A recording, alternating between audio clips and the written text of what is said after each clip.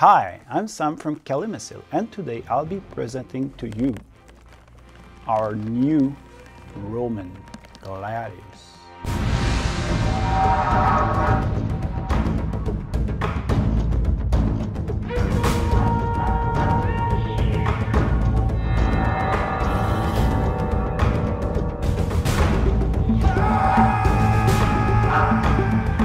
Basically, in the first era of the Roman Empire, soldiers were basically like LARPers.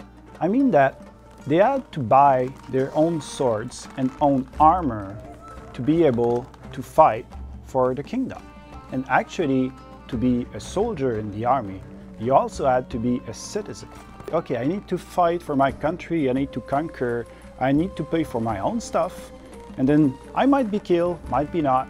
But like LARPers, honor and stories is the most important things. At the first era, they were only citizens, and the more they expanded into countries like Egypt and like Greece and places like that, they couldn't suffice with only citizens.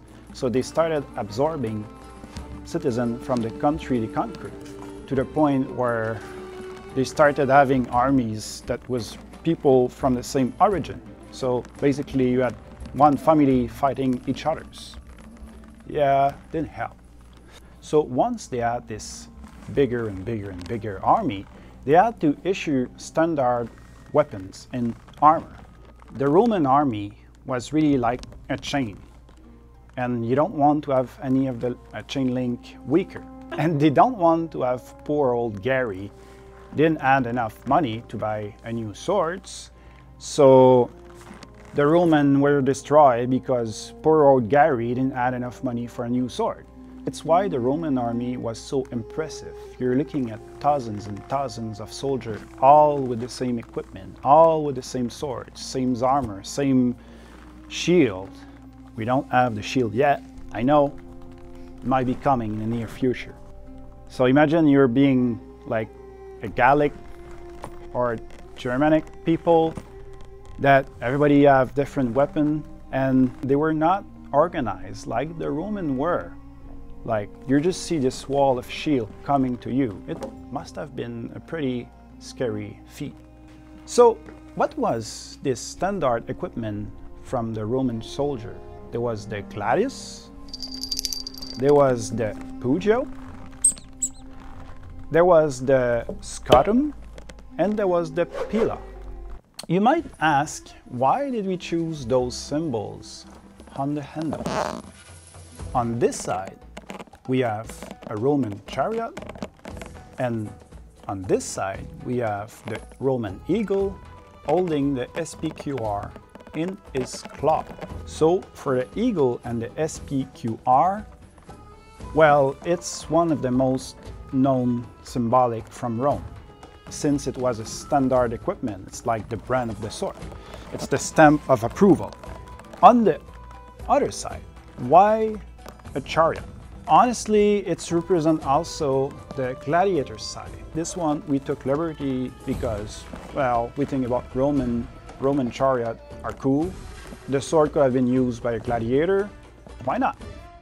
And of course, on both sides, going around is the laurel branch that we know was a symbol of the Roman.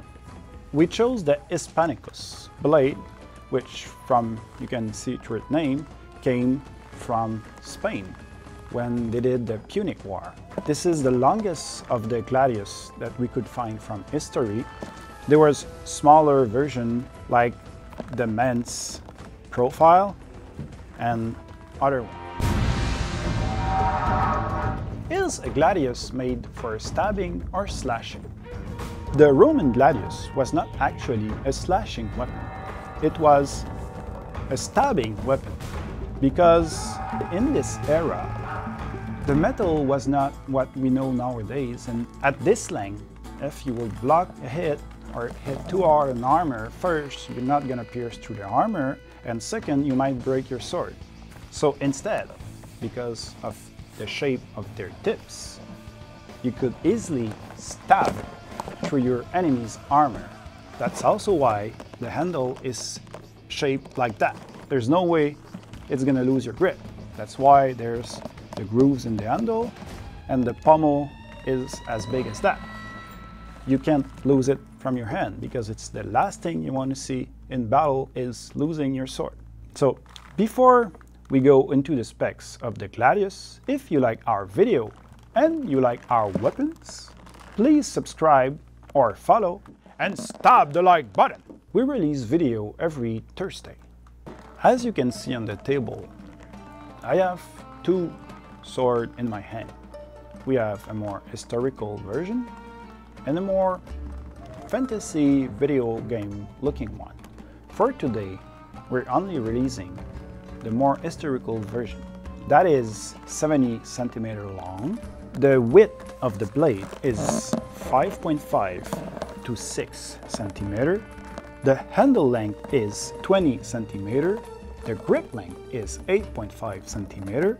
The total length of the weapon is 89 centimeter. The balance point is at 8.5 centimeter from the crossguard.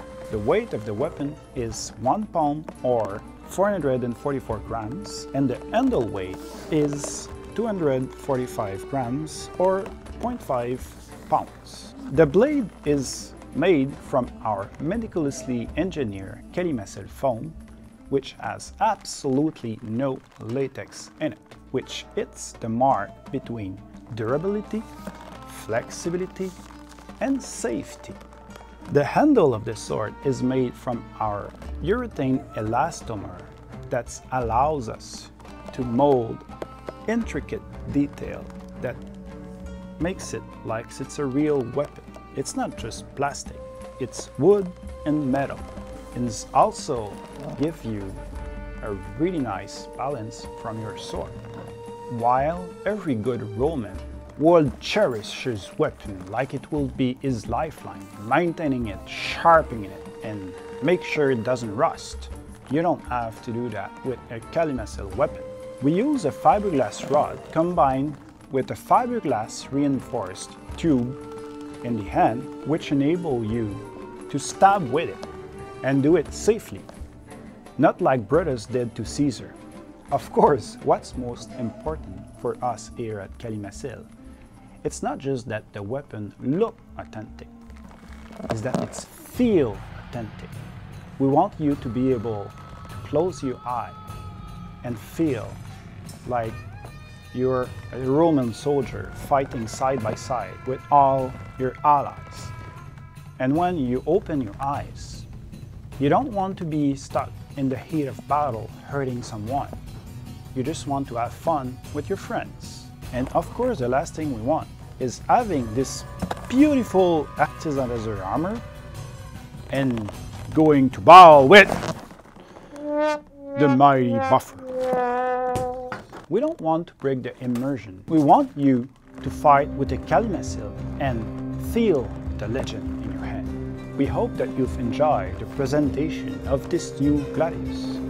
While all Calimacil weapons are manufactured here in Quebec, they're available worldwide for LARPer everywhere.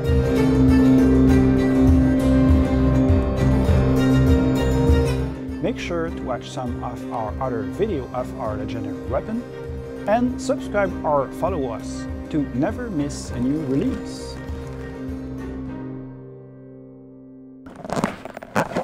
Roar! Okay.